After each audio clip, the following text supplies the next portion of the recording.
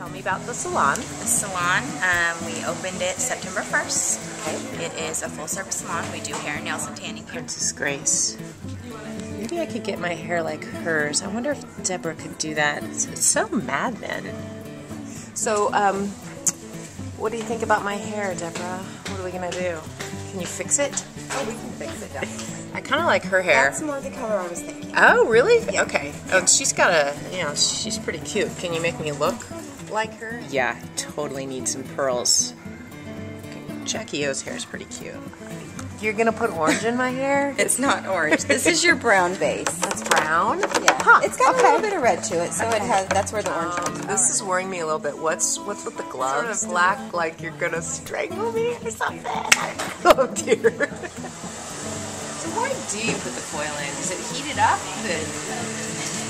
No, it keeps the colors from blending. So if I just put the secondary color here, then it would just all blend together.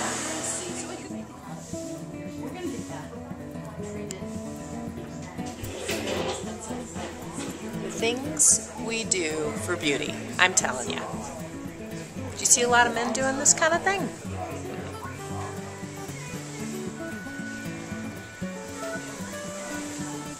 Okay. Okay, back in the bowl.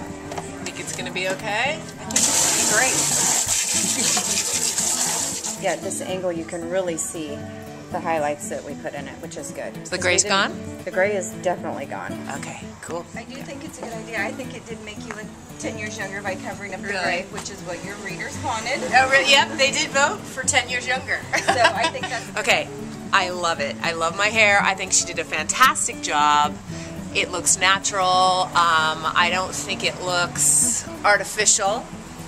I think I look like that lady in the hair book, sort of. I just want to thank Deborah at Salon Nevaeh and her daughter Amber. I think my hair is really fun. I'm really glad you guys voted for me to get the gray out.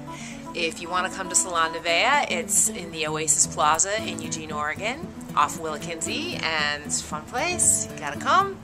Thanks, you guys.